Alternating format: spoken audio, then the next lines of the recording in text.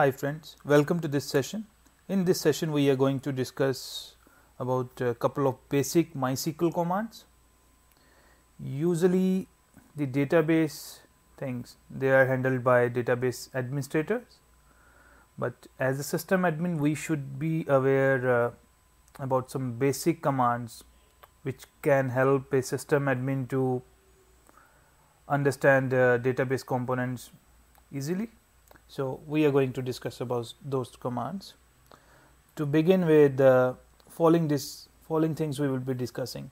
First, how we can log into MySQL database servers. Then we will check what is the status, what is the database version, and what are the character set or database configuration. Then we will check how many databases are configured on server. We will create our own lab database. Then we will check all the database users.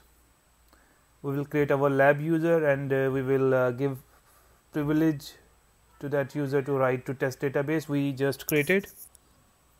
Later we will create a table, we will define that table, and we will insert data into that table. Then we will perform some activities to delete a database, then delete table and delete a user. At the end we will run a couple of commands to check how many connections are active to database or not. So these commands are usually very handy. These are easy commands. So let's begin on technical section. Okay friends, I am already logged into my server on which we have installed MySQL community server in I believe you already followed my last video. So now let's start. First thing, we have to log into database. To log in we will use MySQL command. MySQL -u is user. We are logging in as root user. That's a powerful user. -p is for password. Enter. So here I will enter password. So it is saying access denied. What I am doing wrong? Let's retry password again. Okay. So earlier I tried incorrect password. So we are in database server. First thing which we have to check the status of this database server. So status command. If you see with status command, I got connection ID and then current user. I am logged in as root, so it is displaying root. This is the database version. Many times you as a system admin can be asked what is the database version on your server, so you can simply tell by logging into database. Otherwise you can use rpm command to list out database version, but that's also easy way. This is the protocol version which we are using on database server. These are the character sets. These are very important to define your database. So no need to worry about these one because this is a lab setup only. But for enterprise or production database, these need to be taken care. So DBA usually keep track of these things. This is the socket file, and this is the uptime. This database is from last 1 hour, 9 minutes and 9 seconds. And these are the threads, one thread, 55 questions, queries, how much average time it took for perform a query. Okay friends, so that's a basic. Let's check what are the tables on this database server. So here to check, sorry, repeating myself, that's not table, that's databases. So to check how many databases are currently on this server, we have to run command show databases. All commands should end with semicolon. That's MySQL syntax. Otherwise that command is not complete. So if you see right now there are 4 databases on this server. Don't worry about this database, I have just created for testing. So let's create our own database, one new database, create database. So simply just use create switch, create database, then your database name. I will name it as mylabdb. Okay, command should end with semicolon as I said. Enter. So this database is created. If you see, it is saying 1 row affected. It means database is created. Let's check whether it actually got created or not. I will use same command, show databases. If you see now, MyLabDB is there, so it means our database got created. Next step, we can create new users. So basically all the users information that is saved in this predefined database. I haven't created this database, but this is default database. All the information like how many users on this server or configuration or their privilege, everything is stored in MySQL database. So that's a default database. So let's list out all users which are on this particular MySQL server. To do so, I will do select. So that's a column in that particular database. Select user from, then database name is MySQL here, this one. In this particular database, table name is user, semicolon, enter. If you see right now there are 2 users, root is repeated 3 times because that is part of different 3 databases, and dummy user that I just created for testing, ignore it, that's not a default user. Okay, let's create a new user, we will call it lab user. Sorry. Do so, create user, like similar syntax for database, like when we create a database we used create database. Here we will use create user, lab user is the username, at localhost, that is we are creating on this localhost, identified by mean password. So for this user, password would be user123, and let's press enter. So this user is created. Now we have to give privileges to this user, like whether this user can read or write or manipulate information on a table or database. So we have to manage that. To do so, I am granting access. So grant all mean it can do all the operation on that particular database on, that's my database name. MyLabDB.star, what it mean, in MyLabDB, the database which we just created, dot star mean all table in that database, to lab user, to which user we are giving privilege, identify by, this is the password of that user, enter. Okay, so privileges are set. To make the changes active, we have to flush the privileges. So flush privileges, enter.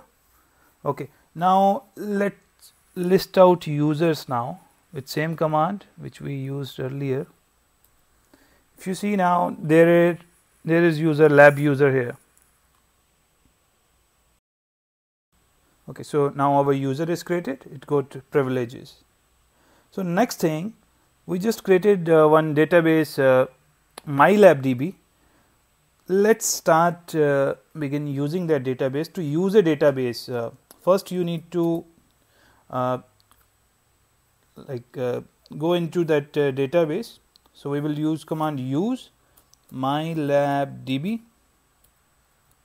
So if you see output database change, it means we are using MyLabDB now. Here we will do one thing, in our test database we will create a table. To create a table, we have to define all the columns in that table.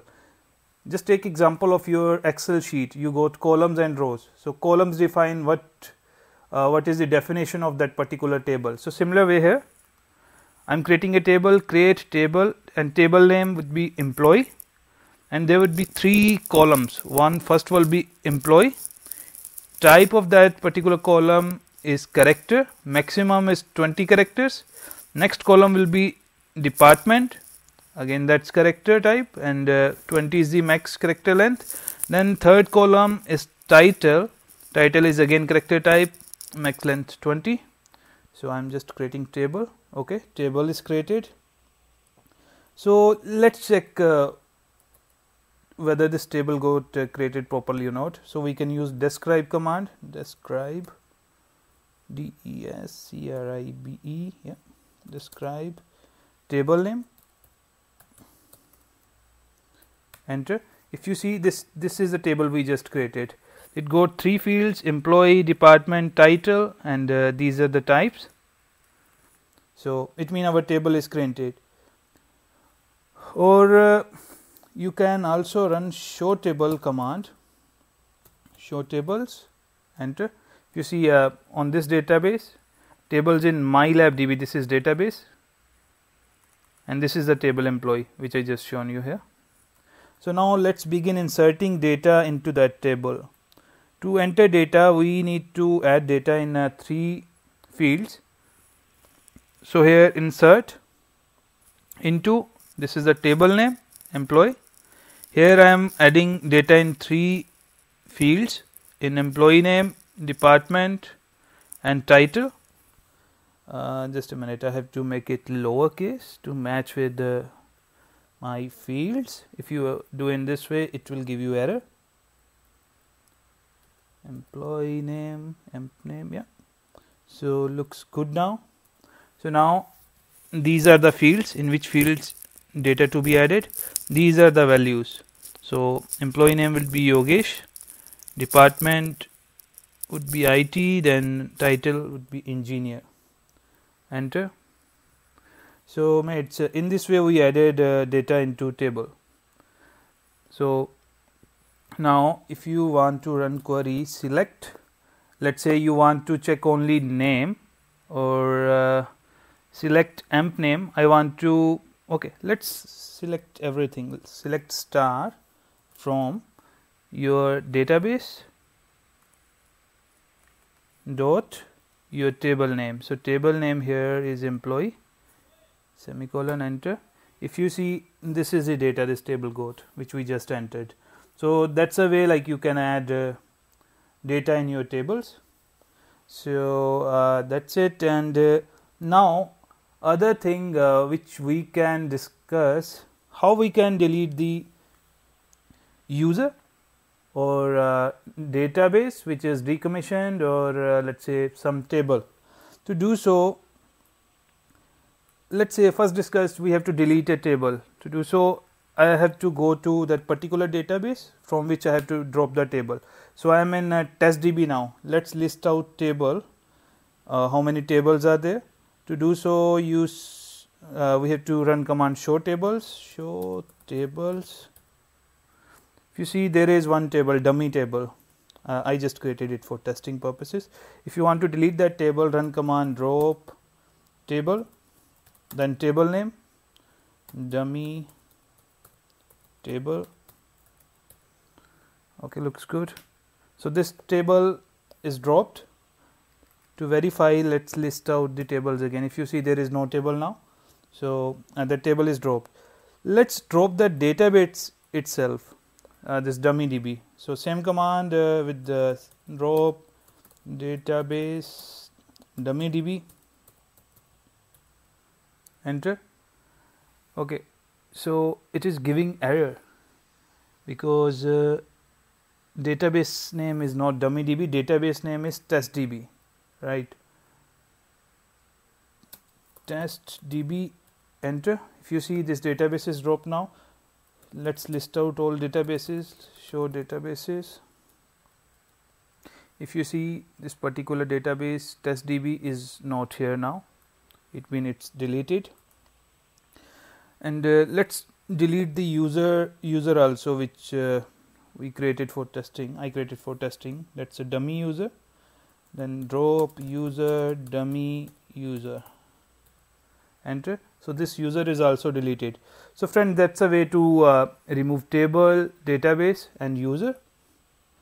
Again, one thing which as a system admin, when you working on some change or some outage, if someone asks you, can you check whether there is any active connection to this database, or you have to shut down a server. Before shutting down, you want to ensure there is no active connection. To check that, you can run command, that's a MySQL database command. You can run show process list. That's a one word, process list, enter. If you see, only these are the processes running, so we can assure like nobody is connected from outside. If someone connected, it will give you a lot of information, like these many users connected. Then you can easily identify whether users are able to connect to database or how many users connected. So friends, so these are the things which we discussed. In next session, I am going to discuss on how we can take database backup, and in case of disaster or when we want to recover the database, how we can restore that backup. And thanks for watching this session. I am sure you have enjoyed this session. If you really enjoyed, just click like button and subscribe to my channel. Thanks a lot. Thanks for watching. Bye.